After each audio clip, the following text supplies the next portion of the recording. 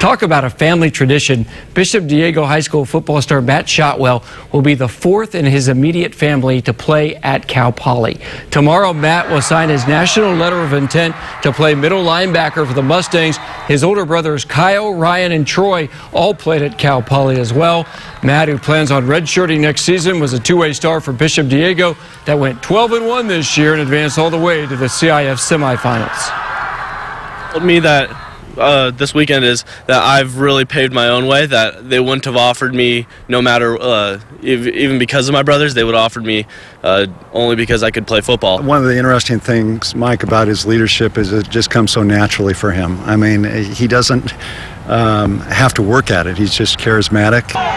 Signing with Cal Poly tomorrow is Arroyo Grande's Bradley Mickey. The two-way star was a fixture for an AG Eagles team that has played in 2 straight CIF semis. And Dos Pueblos High School senior Josh Flora will sign with Adams State University in Colorado. Despite injuries in both his junior and senior seasons, Flora still caught 70 passes with 13 touchdowns. He averaged 13 yards per catch.